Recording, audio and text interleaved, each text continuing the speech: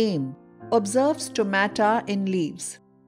Materials required: leaves of mango, glass slide,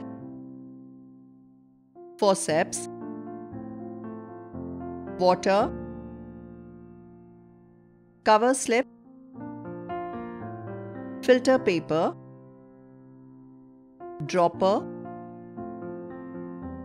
needle, compound microscope. Procedure: take one fresh leaf of a mango. Fold the leaf and tear along the lower side of the leaf. You will notice a thin peel on the edges of the torn portions of the leaf.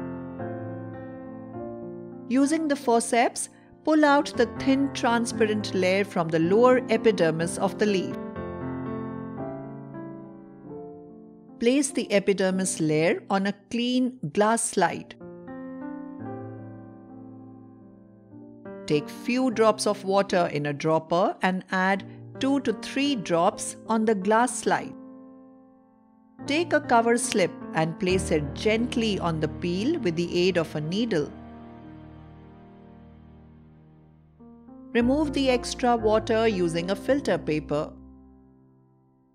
Place the glass slide onto the stage of compound microscope.